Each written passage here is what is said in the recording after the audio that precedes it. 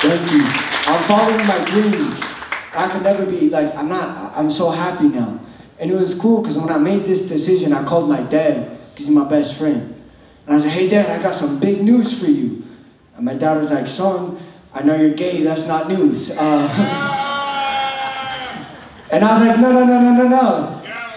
no. I was like, no Dad, I'm not gay, I'm gonna be a big comedian here in Austin, Texas. And I will never forget what my dad told me. He's like, no, don't do that, just be gay. That was my big Rocky Balboa speech before I moved here, and it was cool. I'm following my dreams, and it's been amazing. But my first week here in Austin, I was walking the street, and a homeless man came up to me, and he's like, hey yo, you got $1, Charlie Brown? And I just shook my head at him and walked away. I was like, no sir. And then he stopped me, he yelled. I've never got yelled at by a homeless man. He's like, yo, when you shake that big ass head, you look like Vladimir Putin's bobblehead. Do y'all think so? That sucks. And then at that point, I gave him $10 and I was like, please stop. And he looked at me really close and he's like, do you have hair implants? And I gave him $20. I was like, please, I'll buy you a house, just stop. And he and he took that money and he said, oh, what's your name, sir? I go, my name is Hooch. And he's like, well, thank you so much, Caillou, and he walked away. And that hurt my feelings. You ever be so mad at a homeless person that you pray for rain? Now, I'm a good Mormon kid. I hate that I had that in me, you know what I mean? But I prayed for rain that night. And God didn't give me shit. However, okay. Yeah, this is not staged. It does hurt.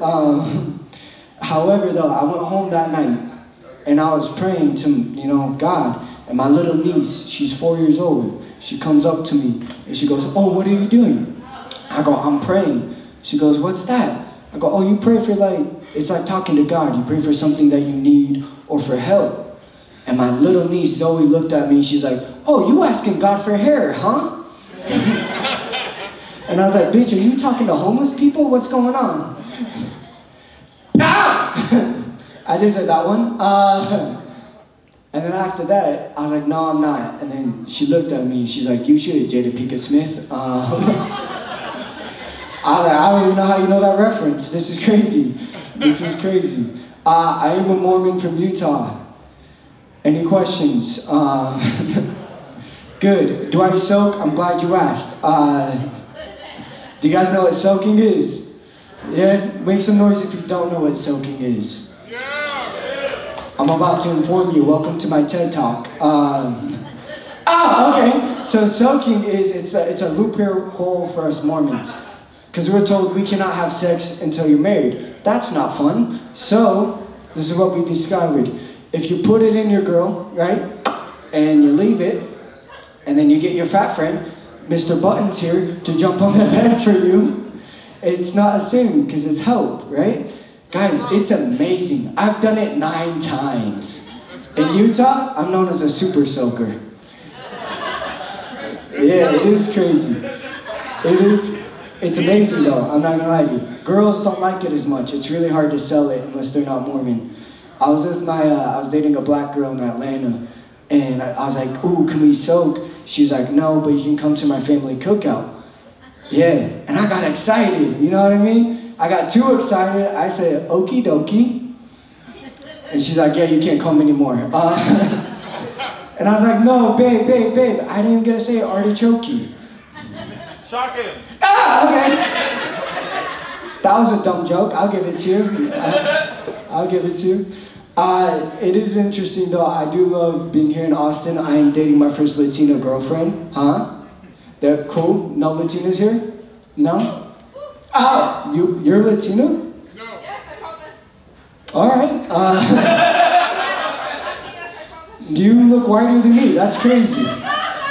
I'm dating a Latina girl, and she's my first Latina girlfriend. She's dog Mexican as it can get. She came to this country when she was 8 from Cuba, and okay, she hates that joke too. Nah, it's my first time dating a Latina girl, and I didn't realize that Latina women are like crazier than ever. You know what I mean?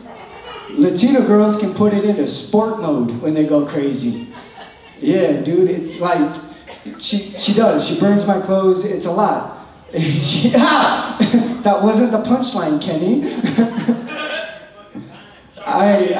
So she's crazy. She puts him in sport mode, and I'm a dumb guy. So all the time when she's acting crazy, I'm like, oh, this will calm her down. I'm like, babe, you're acting a little crazy. I don't think if you know that. And she snaps, sport mode. She's like, oh, you little puta ass bitch. Shock me. And then she does something crazy. But I don't understand her very much because she says crazy things to me all the time. She'd be like, babe, te amo. And I'm like, I don't know what that means, but I love you a lot. You guys don't like this Mexican stuff, huh? Ow! I'll just go back to be calling myself bald. You guys like that way much more. Yeah. Ooh, I'm boss baby. Ha ha ha. I hate that y'all laughed at that. That sucks. I gotta grow my hair. Damn, dude, that sucks. I don't think I look like him. It's cool. Maybe that's why I don't get any swipes on Tinder. No, that's a good point though. I'm glad I brought that up.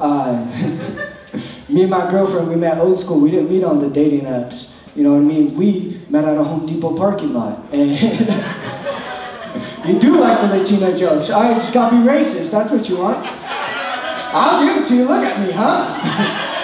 You don't think I'll say it? Just kidding.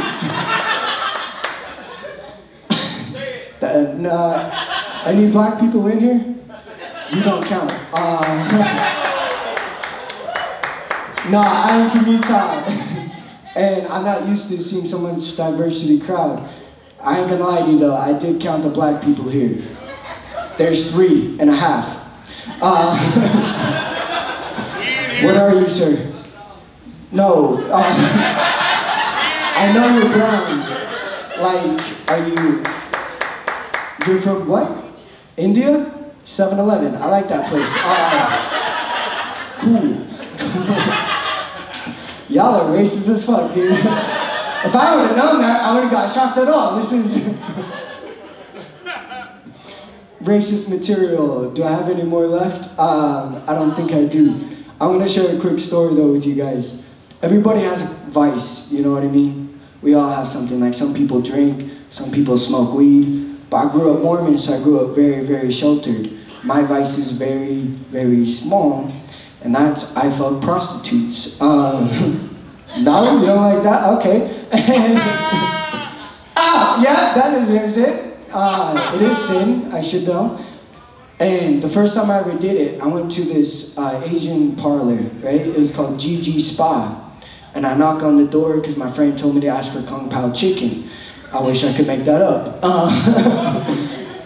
And, dude, I'm so scared right now.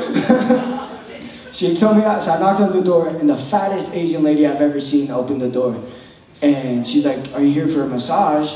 And I was like, is there anybody else here? She said, yes.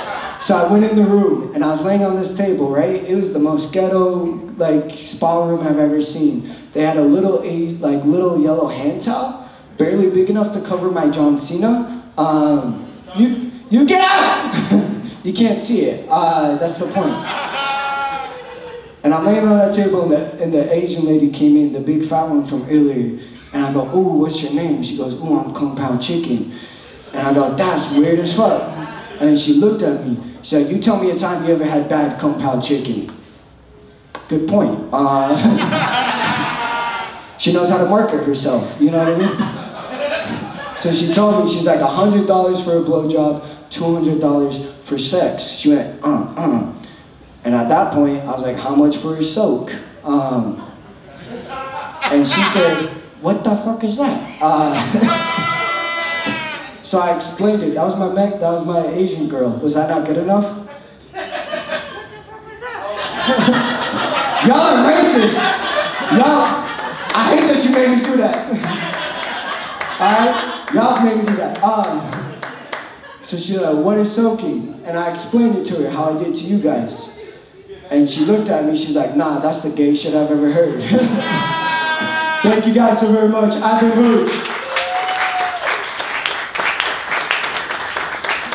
And give it up for Dizzy one more time. And thank you so much for the shot call.